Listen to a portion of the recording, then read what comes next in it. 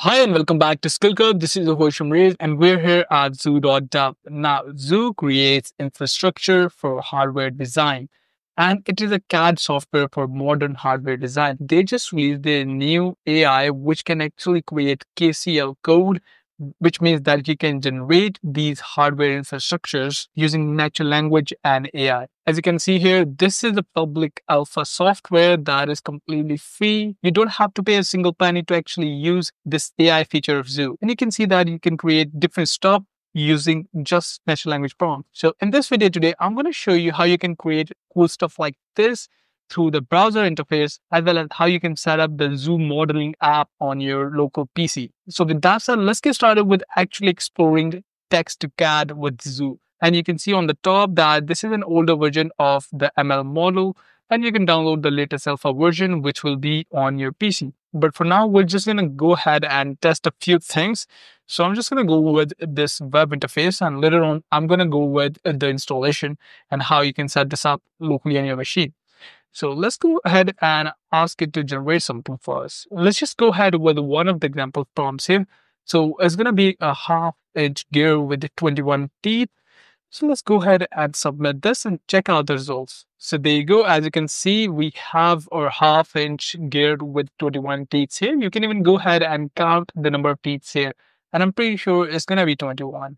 So this was our first experiment with Zoo. And the best part here is that you can download this in different formats here. So let's say if you want the GLB format or if you want the GTLF format, you can go ahead and download this in any format you want. So let's go ahead and click on download, and there you go. You don't have to verify anything and it's just downloaded. Now, this was just a basic example. What if we want to create something really complex here? So I'm just going to go ahead and go with a couple of more prompts, and then we can go ahead with the local installation. All right, so I went on and did a couple of tests here, and I'm going to share whatever I learned with these tests. So I created this 120 millimeter long sheet with 4 circular cutouts, and it did turn out pretty good. But when I tried to create a grid of circles with a diameter of 5 millimeter, so this was something not actually solid or not something that can be converted into a hardware infrastructure, more like a design or a wallpaper kind of thing. So it gave me an error. It says that it does not have advanced verb shapes.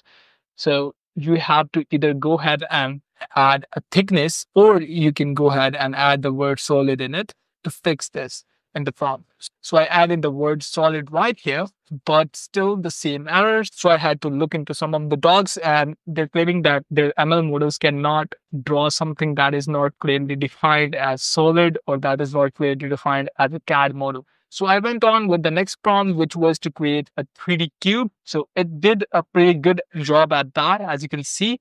Then I wanted to create a Rubik's Cube through this. So I did some addition in the prompt, and there you go. I asked it to create a 3D cube, just like a Rubik's Cube, but again, it gave me the same result. So I was pretty disappointed at that, but I kept trying. So I had this really comprehensive prompt here, but this prompt again had some issues. So this prompt wasn't clearly describing a CAD model to be generated. This was because there were not many measurements as well as hardware aspects to this prompt. Then I went on and I added the measurements and all the angles and every little detail that I could, and I got this amazing Rubik's Cube right here, as you can see. So this was one of my favorite outputs so far, but then I wanted to experiment with more cube-like features. So I created something like this. This is totally through an accident that it created this, but yeah, this is really cool. And I want to keep testing this amazing text-to-CAD model and actually explore its full capabilities. But for now, what I'm going to do is I'm going to tell you how you can download the alpha version. So you just have to go ahead and click on download the latest alpha version here. So just click there and it will take you to the Zoo download.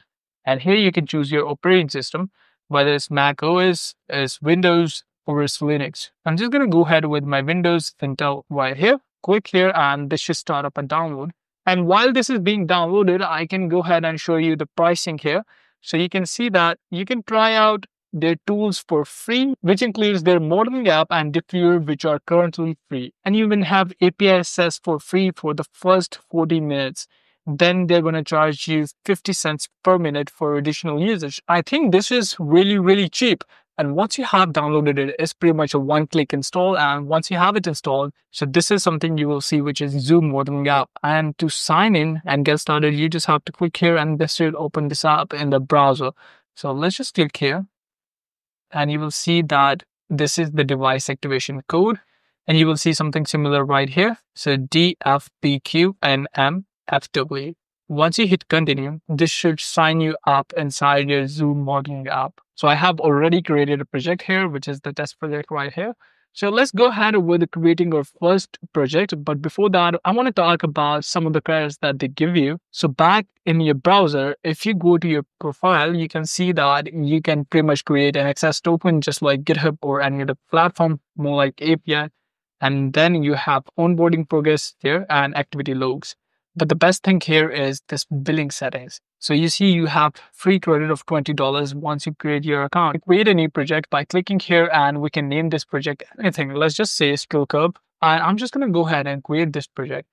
Once you have this created, you will see something like this. And don't be overwhelmed if this is something new to you or if this is one of your first CAD video. So basically, you will see the KLC code generated right here. This is the feature tree pan.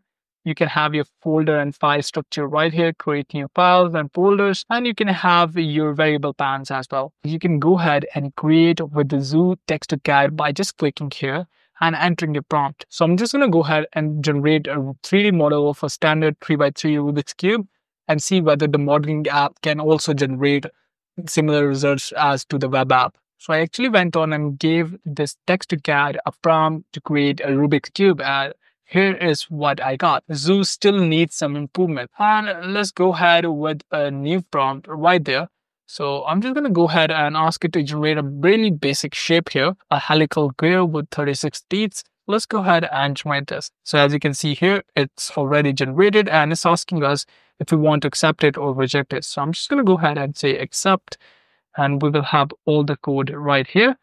And we have the 3D model of the gear. Although this internal face should be tilted with these axes. But still, I think the generation is quite good and more like a template and boilerplate on top of which you can work and customize it. So with that said, I want to wrap this video up. I hope this video is helpful for all of you who are working in the CAD industry or who are working in the hardware industry and machinery. You can pretty much create hardware infrastructure using this Text-to-CAD model by Zoo. And keep in mind, this is a startup and they will keep on iterating in their model and keep on improving it.